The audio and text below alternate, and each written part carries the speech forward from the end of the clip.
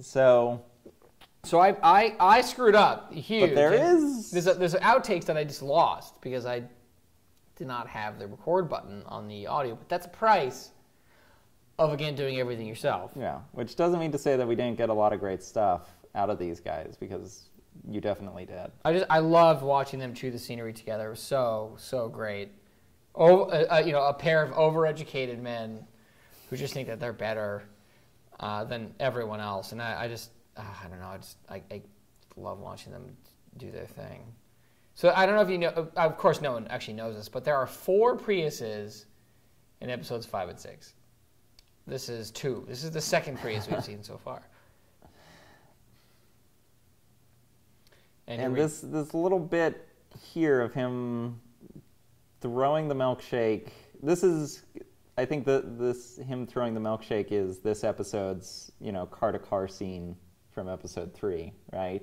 Mm-hmm. It's another thing that we thought this will be quick and easy. It's 2 lines. God. It's 2 lines on the page, but it ended up being 3 cameras? I know there's 2 cameras, but we shot it.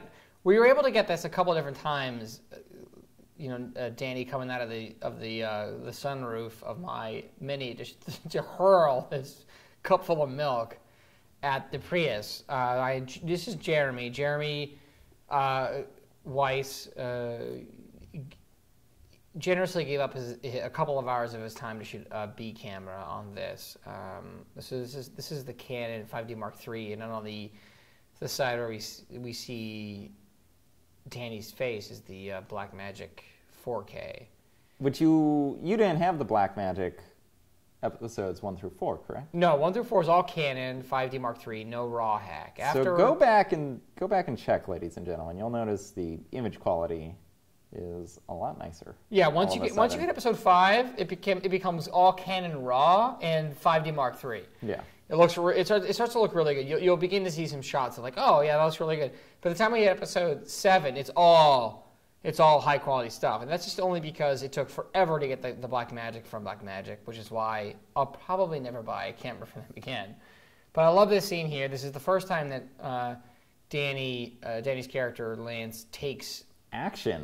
This is serious action. And you shoot this as though he's just pulled out a rocket launcher and is firing it into a building, but just boom, slam, bam. I love the reactions. It's so good. Now, and I love this moment.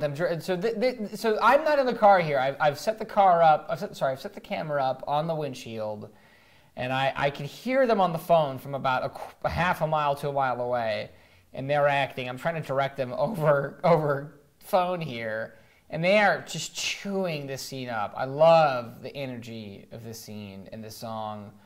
I think it's called Only Human by Particles of Light. Just an amazing band. I love their energy. Danny's line right there. Well, you can see his cowardice coming back. It's great. Yeah, it's really beautiful. And so the camera is mounted to the window. To the window. Yeah. So you see a lot of vibrations that you don't see otherwise. I love it. For me, Phil is at this point in conversation with The Dark Knight, where the scene where the Joker breaks out of prison and he's leaning outside the window of the cop car, and in that the camera is mounted to the hood of the car, and you feel the energy in this as well. I love that scene. It's so good.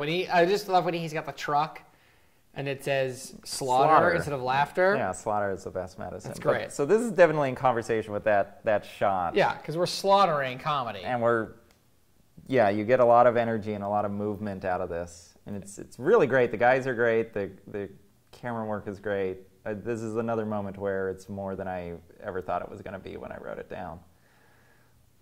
But I love this moment here. This is all improv here. I didn't ask for this, but this is my suck my Moby Dick, and then the contrast to here of Lance being terrified. Again, in a beautiful, beautiful parking lot. Yeah, a beautiful parking lot that we had no permission to be at. This parking lot, I have to say, really well lit. Right? They were under a really huge light, which was, if you want to talk about like being a independent filmmaker and running and gunning, the value of a well-lit space that's just naturally well lit it's pretty high. Well, I think that was probably the one insight that I had that made it possible as well. I'm in a metropolitan area. There is a lot of artificial light that's subsidized by the public, and so Thank you, taxpayers. Thank you, taxpayers. If you can get away with shooting in a location and you're inconspicuous enough and you're not interfering with the flow of traffic and or foot traffic, you can probably get away with shooting something. And so I thought, well, you know, when we're driving, I need artificial light, so I bought 3 LED panels. I think it totaled like $350. It wasn't a lot of money. If we're on the street or in a parking lot, I'll park under sodium vapor, or I'll park under a mercury vapor, which is what this is here. The blue tint is mercury vapor. Yeah. We'll use what was available to us to shoot, and it made it made the production possible. So I think that's something to keep in mind when you're shooting something on your own dime. You know, how do you light something is a big problem. If you're shooting in your place, it's probably going to be flat lighting because you're using the lighting that's interior, which is all fluorescence or whatnot. Lots of tungsten, but there's a lot of it usually. What's great about shooting in the city is that you've got usually, if you look at Lance here, he's lit by his glasses, but you've got light coming off his left shoulder. You've got a very soft light coming off his front, and you've got the car lights in the background. And so you've got a dynamic looking scene.